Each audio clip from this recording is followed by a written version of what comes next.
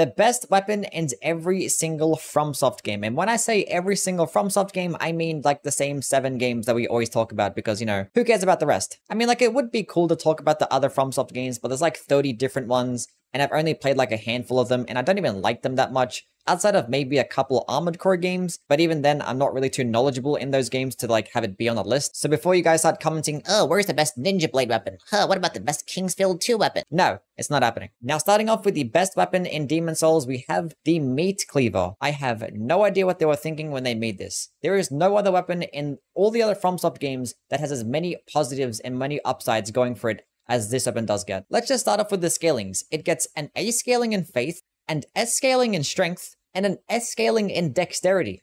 What? It doesn't even get a Dexterity requirement, but it gets an S scaling in Dexterity. And on top of that, this weapon can be buffed to further improve the damage. It also doesn't even need to be upgraded. When you get it, it's already maxed out. The weapon also gets health regen on every single hit, and being that it is a large hammer, it actually does get some sweet spot damage, so you can pair it alongside the Master's Ring to further improve the damage. And the large hammer moveset is actually really solid. It does get a very quick initial light attack, which also does result in a nice 3 hits combo. The heavy attack is a downward slam that knocks enemies to the ground and can like infinitely stun lock them. The rolling attack doesn't have much range, but it's so incredibly fast, and it actually serves as an AoE, so it's really good for crowd control. Now, in terms of the one-handed moveset, it's nothing too crazy. You do like the exact same swing over and over again, but it actually does consume a lot less stamina, so if you have like a lower endurance type of build, using it one-handed might end up being the play. And also, like the other large hammers, you actually can block with it pretty well, get some very decent guard boost, very high physical damage reduction, so using it as a shield can actually be a very viable option. But even just trying to acquire the weapon is still incredibly easy. All you need is the Adjudicator boss soul, which is very early on, and then you trade it in alongside a +0 club. You don't even have to upgrade anything to just acquire the Meat Cleaver. Like, this weapon virtually has no downsides. It's not that heavy, you get solid range, quick moveset, amazing damage. It's good in regular new game, and it's probably the best weapon to have in almost every other new game iteration. And outside of weapons like the Northern Regalia and maybe the Dragon Bone Smasher, I don't think there's any other weapons that's close.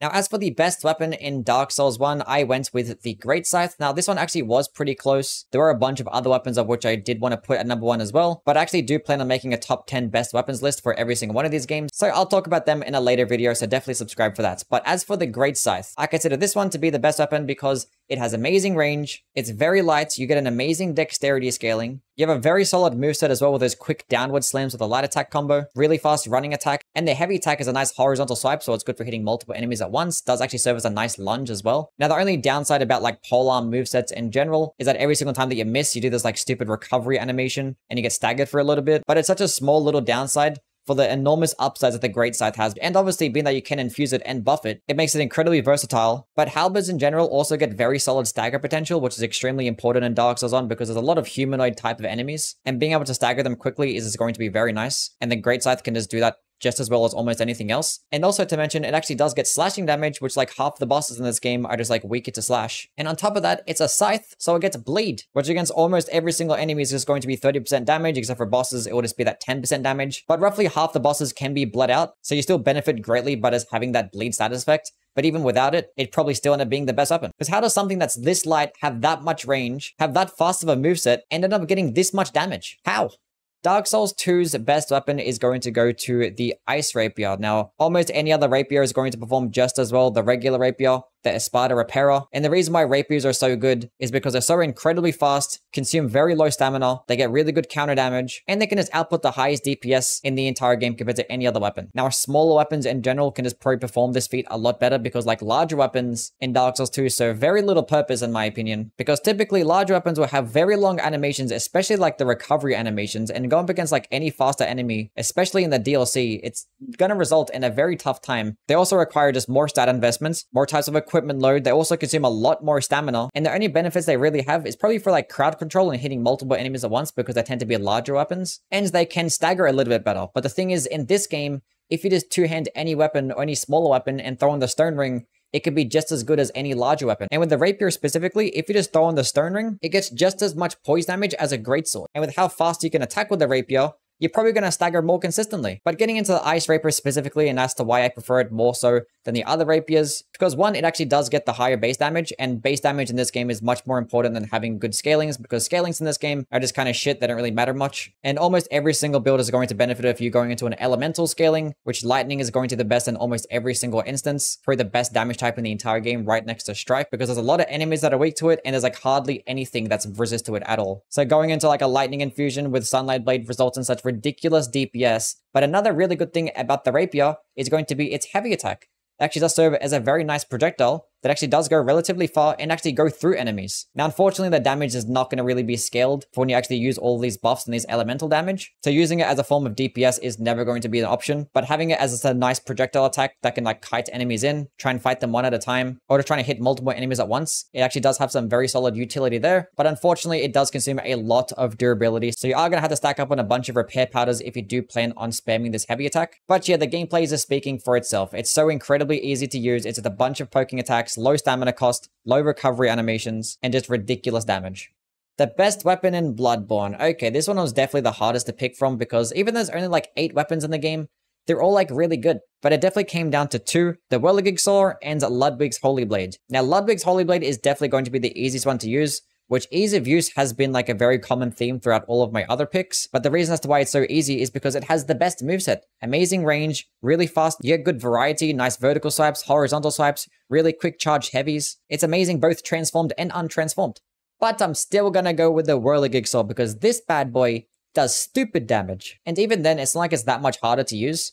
It doesn't actually have as good as a moveset, it does lack some vertical swipes, and its charged heavies do take a while to charge up, but the light attack combos are still very quick, the untransformed version is still relatively quick, you get some decent range, but like the damage potential and the cheese potential is just through the roof. The L2 attack when transformed is so damn good, it just stun locks all smaller types of enemies. Like any enemy that can get staggered and that's smaller, it's just going to be like an infinite stun lock almost every single time. And it doesn't like do mid damage, it doesn't consume any bullets, it just fucks shit up. Even against larger bosses, it just shreds. The only downside that you could say about it is that throughout the entire animation you are taking counter damage, but honestly you take counter damage just by fucking breathing in this game, so it doesn't really make much of a difference. But getting into the stats of the weapon, it actually gets surprisingly low requirements, and it gets an S scaling in strength, and that D scaling that it gets in skill is not even that bad. You actually still get some decent amount of AR out of it if you spec into that stat, which obviously is going to be very beneficial because visceral attacks scale off skill, which is a stupid concept. I don't like that. Now, in terms of acquiring the weapon, you do have to go to the DLC, but thankfully the DLC is actually very accessible early on, and to get the Whirligig Saw, you don't have to kill anything. Just pick this bad boy up, go all into strength, pick yourself up some nice physical gems, and then spam every single button, and I guarantee you will succeed.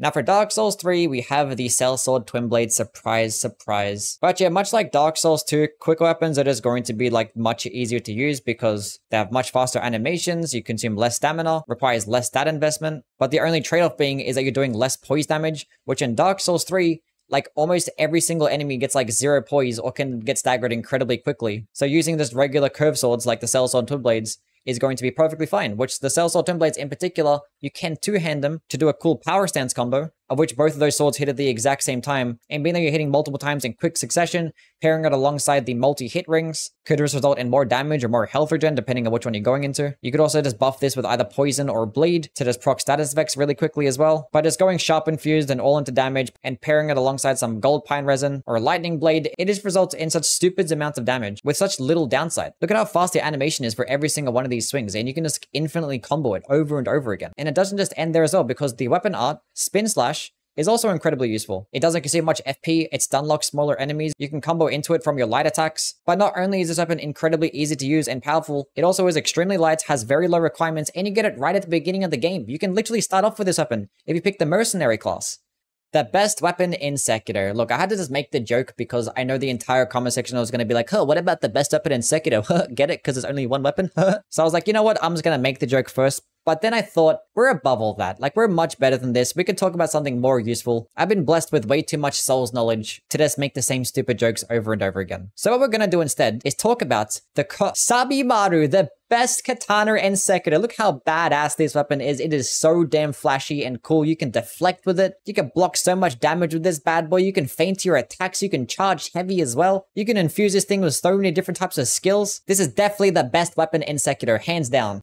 Now for Armored Core 6, the best weapon is always hard to try and pick because you can equip 4 different weapons and it's not really as much as like which one's the best as like what's the best weapon composition. But for the sake of the video, we're obviously going to pick one. But nowadays, Armored Core tends to be a lot more PvP centric. And if you did want to know my PvP opinions, I did just make like a top 10 weapons list for PvP like a few weeks back. But being that this video is just going to be PvE, I'm going to go with the stun and needle launcher, the VE60 SNA. Now, yes, this thing actually has got a nerfs like a few months back. It did actually bring nerfs to its impact and its direct hit adjustment, which it actually was somewhat of a considerable difference, but I don't think it really changes much as to how it builds around weapons because this thing is still just amazing. It still fires very quickly, it gets amazing range. Upon impact, still does a nice AoE. It still gets some of the highest direct hit adjustment compared to most other back weapons. It still does that same base damage. It still gets that same shock damage as well. The only thing that's really different is that I wouldn't really have 2 of them equipped at the same time anymore because the impact damage is a lot less. So I just pair this alongside a grenade cannon, which the earshot is definitely going to be the best one to have because that one just does like ridiculous amounts of impact. But yes, in my opinion, the stun needle launcher is still the best one.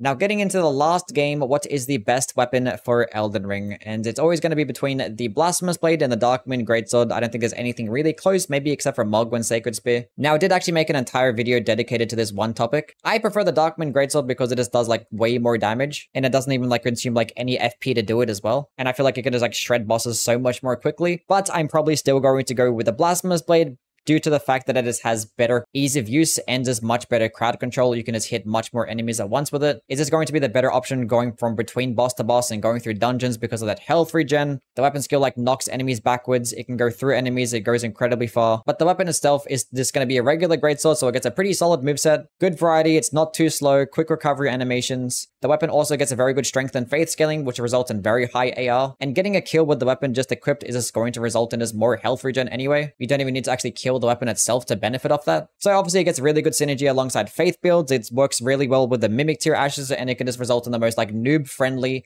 easiest to use, most overpowered build, or at least one of the most overpowered builds in Elden Ring. Anyway, that is that. We are now done. As I mentioned earlier, we are going to go over the top 10 best weapons for every single one of these games. So definitely do subscribe for that. And just let me know down in the comments below what you consider to be the best weapon in every single game as well. And do follow me on Twitch because I actually am live there every single day doing some random challenge runs. Anyway, catch you guys around. Bye.